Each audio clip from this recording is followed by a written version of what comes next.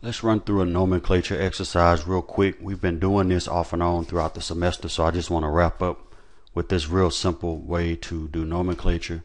You've seen before the basic alkanes, 1 through 10 carbons, which we've already had here. You've also seen the Lewis and line structures up from hexane, heptane, octane, nonane, and decane. I don't have this here. I asked you to do this as an assignment a while back. So let's look at nomenclature and let's consider this as an introduction. All right. So when we think about nomenclature of alkanes, we can substitute alkanes with groups on the backbone. If the groups are halogens, we talked about this already. It's an alkyl halide. If the groups are carbons, then the alkane becomes a branched alkane, with those carbon alkyl groups being substituent. Okay, so here's a quick mnemonic to think about nomenclature. All right, number one, you want to find the longest chain. Number two, you want to ask yourself what's on the chain. Then you want to alphabetize your substituents, and then you number your substituents. It's very simple. So I thought about this in terms of an easy song. All right, so find the longest chain, FLC. That's flick, right? Like the sound you make or a lighter makes when you light a candle, right? You flick a lighter to light a candle. So FLC, lighter candle. WOC, that's like, it sounds the same as the Japanese cooking pot, the wok, WOK, but I misspelled it on purpose. What's on the chain? WOC. So light a candle, eat some Japanese. ABC, say your ABCs, and then say your 1, 2, 3. So it's very simple. But I think it's better if we do this as a real song.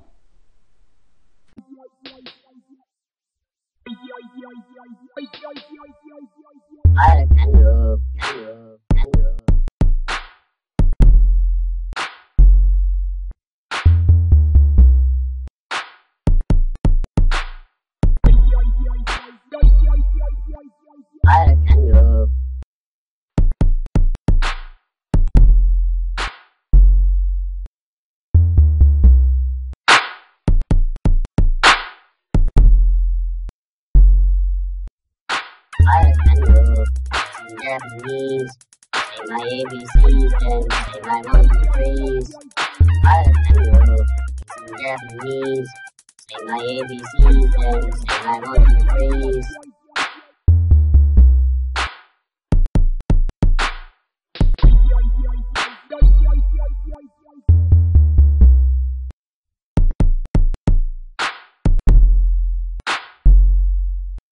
I can do.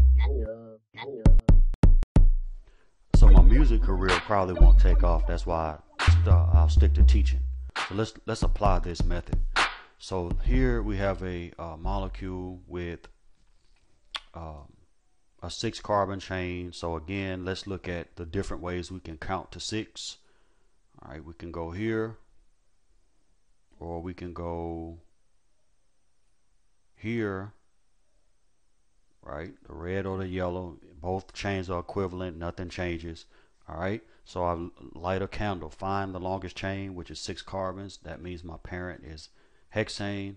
All right, eat some Japanese. What's on the chain? Wok, right? I have a chlorine on the chain, and then I have a methyl on the chain here.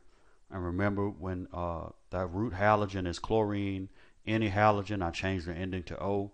If it's an alkyl group, the root for this is methane, but I change the ending to -il, so it becomes methyl. And then I say my ABCs, which one comes first, chloro or methyl. Chloro comes first. And then I say my 1, 2, 3s, right? So I number, right? I start numbering from this end because it's closest, has the closest substituent. So this is 1, 2, 3 chloro, 1, 2 methyl, hexane. Right, so I'll number from this end, and then I have a substituent at 2, I have a substituent at 3, and then here's the name of the compound, 3-chloro, 2-methyl-hexane. All right, let's look at another example. So I need to find the longest chain. I can start counting from this end, or counting from here. I can count from here, right? I can count from here, or I can count here, right? And you'll notice the red chain has the most carbons in it, and so because of that, I found my longest chain, right? Light a candle, FLC, flick, find the longest chain. I've done that. Now I need to figure out what's on the chain, right? Eat some Japanese, wok, what's on the chain. So I have a iodine here and a methyl here and also a methyl here. Now I need to say my ABCs.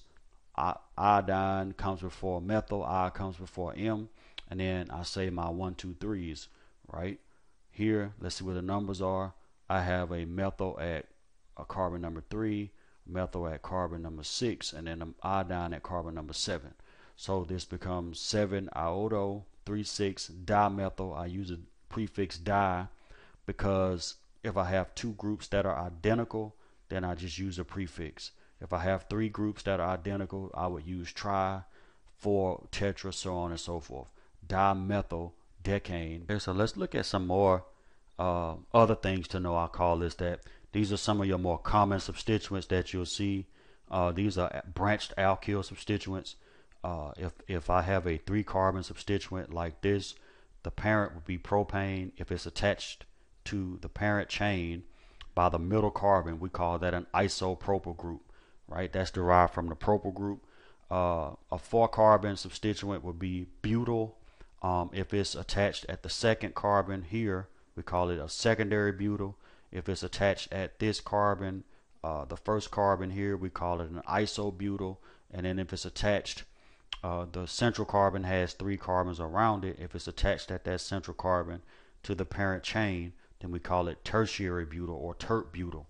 These are some very important substituents that you'll see, and we'll look at some examples in 1 second. So let's go back here. Butyl, because this chain contains 1, 2, 3, 4 carbons. Secondary butyl because it's attached to the parent at a secondary site, right? Isobutyl, butyl again because it's 1, 2, 3, 4 carbons and it's attached at this primary carbon here.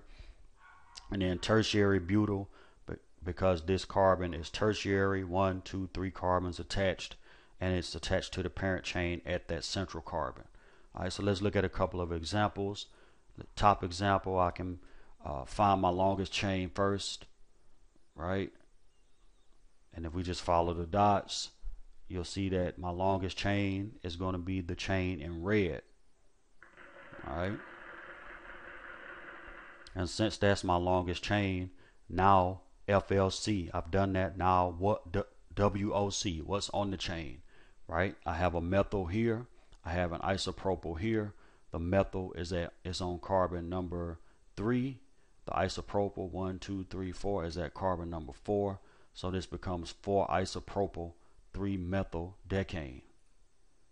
Right? Let's look at this bottom example where we have a tert-butyl, and let's count find the longest chain. I'm just using the different colored dots to show where it is. All right. Again, the longest chain here is the 10-carbon chain here. But on this substituent now is a tert-butyl. This is chloro, so this becomes 4-tert-butyl 3-chloro-decane. Notice the tert-butyl comes before chloro because the tert part is not a part of the actual. This is only a prefix, tertiary butyl. All right, so the B comes before C, so that's how I know when I say my ABCs. I know for tert-butyl the B comes before C.